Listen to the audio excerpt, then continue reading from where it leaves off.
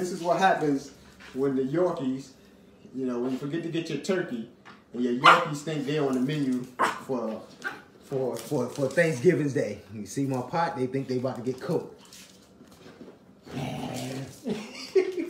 Come on, who's going first? Come here, who's going first? Who wants to get eaten first? All right. Neither one of them want to get eaten first. Come on. All right, that's funny. They want to go outside now.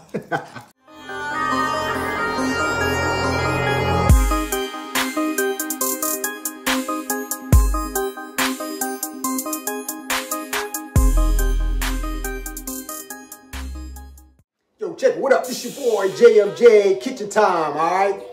Today is Turkey Day, as we all know, so I just wanted to show y'all my little quick turkey dinner that I made up for myself or whatever. I'm going to call this Turkey Day Surprise, because when I tell you about my turkey, you're going to see why I was surprised, all right? So, check it.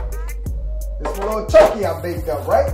It's looking good, looking nice, all right? Got the stuffing all circled around it and sliding around because I got the paper down there. But, you know, got the turkey stuffing around it. Also got some turkey in the inside. All right, where the surprise come in at, you know, it was only 7.7 pounds, all right? 7.7 pounds.